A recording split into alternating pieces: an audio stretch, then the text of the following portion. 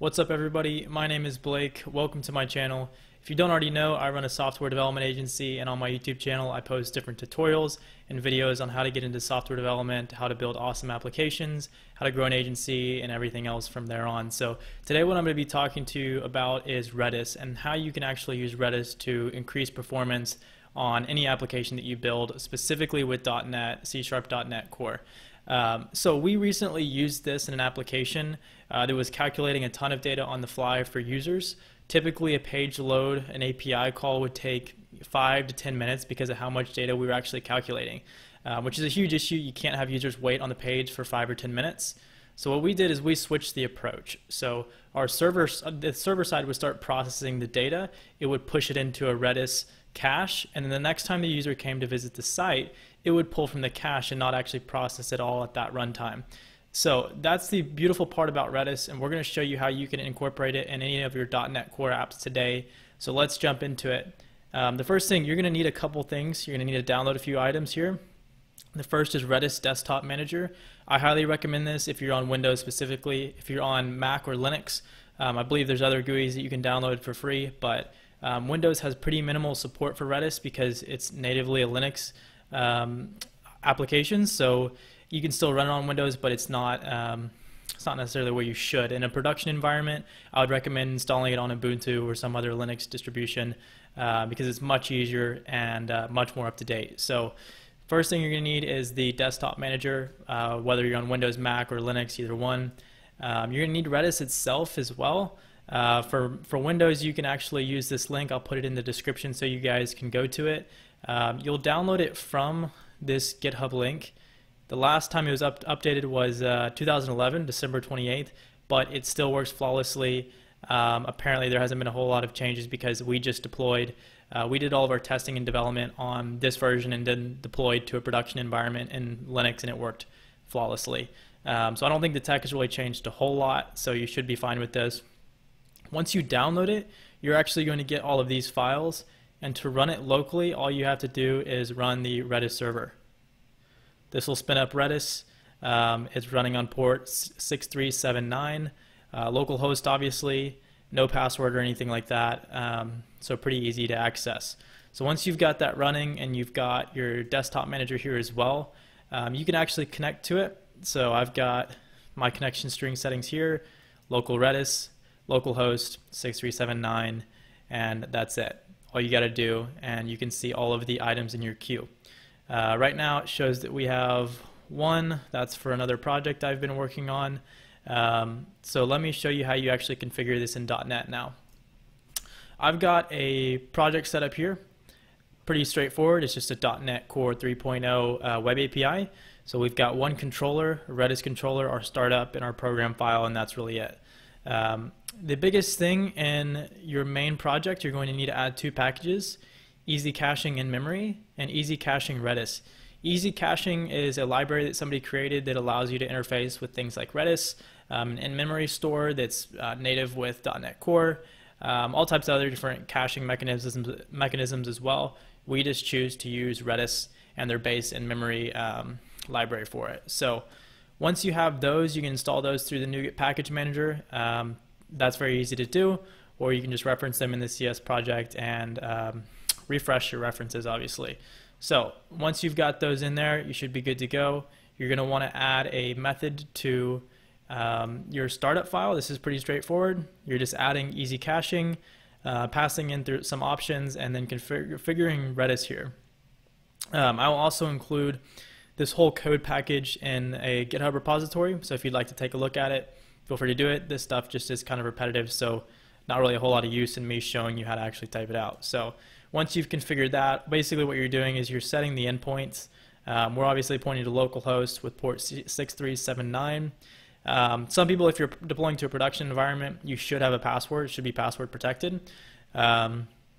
So you can configure that pretty easily as well, just passing in with the database configuration a password, and it will authenticate with a pass.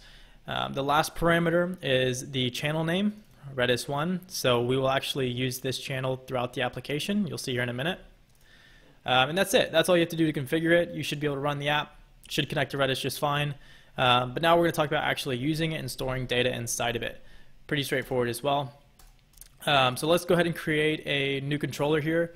We're going to need a caching provider, and we're going to need a caching factory. Whoops.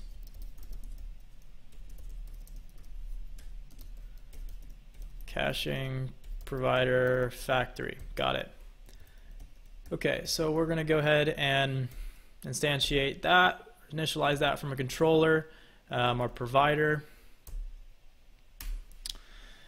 All right, great. So our provider is actually going to be, we're actually going to create this from the factory. So this does not need to be initialized from the constructor. We're going to go ahead and do this dot caching provider factory dot get caching provider, and this is where we pass through the channel name again. So this is going to be Redis 1. So this is basically what you are setting up in your startup as well. You're using your Redis cache, you're setting your channel here, and then you're listening for that channel here as well. Redis 1 is the channel we're using, so that's where you're locating it at. Once you have that, you are pretty much logged into the queue, or you're logged into the cache, sorry, and you're good to start interacting with it. So we'll create a test method here. iAction results. Let's just set item in queue. Since this is a controller, we're going to set the route for it, and then we'll do this dot caching provider set the key. So this is typically some type of unique ID you use to set and then get the value. We're going to start off with, let's just do test key 123. The value is here is my value, and then the third parameter is actually a time span for how long the item lasts in the queue. So you can set this to however long you want, just depending on what your use case is. You may just want to cache things for 30 minutes. You may want to cache things for 3 years, just depending on what you're doing with your application. So that's it. That's the 3 parameters: the ID, the value, and the time span for how long you want it in the queue. Once you have that set, we'll go ahead and just say return. Okay, good. This should be good to go, and we should be able to run it. So once we hit this API controller, we should be able to see that the item was added to the queue. All right, so this is, the controller name is Redis, and then the item is set. Localhost cannot be found. I have a feeling that's because I forgot the slash here. Let me just make sure I got that. Try this again.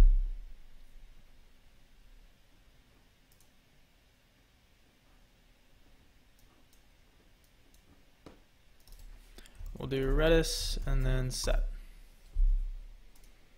Okay, weird. I'm not sure why the page localhost cannot be found. Okay, sorry about that. I just realized this method has been public or private the whole time, so switch that to public. Your HTTP method should not be private, obviously. So let's try this again. We've got the method set up here. It should be Redis /set. Let it load here. Redis /set. Awesome. So that looks like it loaded.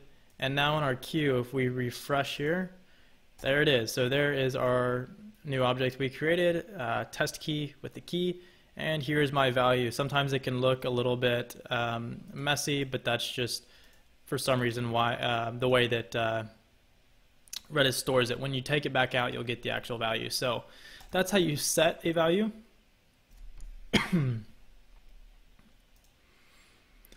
Now let's talk about actually getting the value back out of it. So if we want to create a new method here, we'll do public iAction result, get item in queue, and you're just doing the same thing basically. You're just getting it, but now you just passed through the key.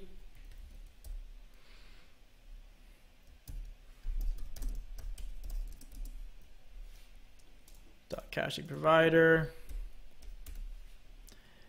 get just passing through the caching key. Oh, got it. Yeah, it's looking for an object type, so we'll just pass through string. Great. So what we should get out of that is the actual value. So what we're going to do is return OK, and we'll return item. All right, so what we should get now is once we hit this, we should get the value. Here's my value on the page. So let's go ahead and load it.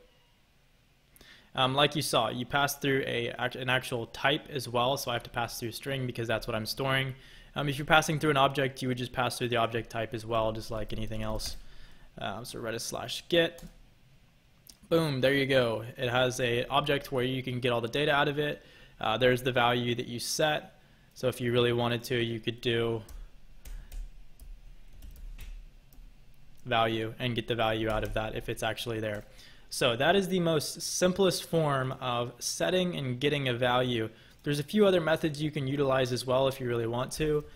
You have this .caching provider exists to see if something exists. You have remove, so if you want to remove it.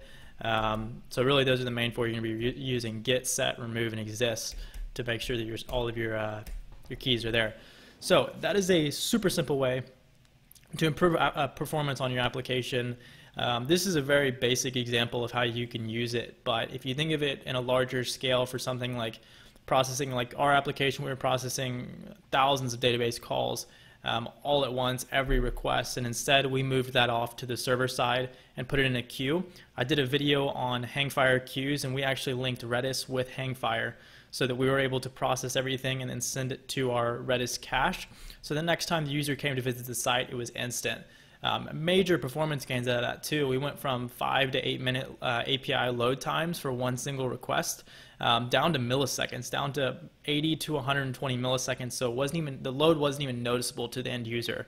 So that's a super simple way. Like I said, Redis is really easy to use.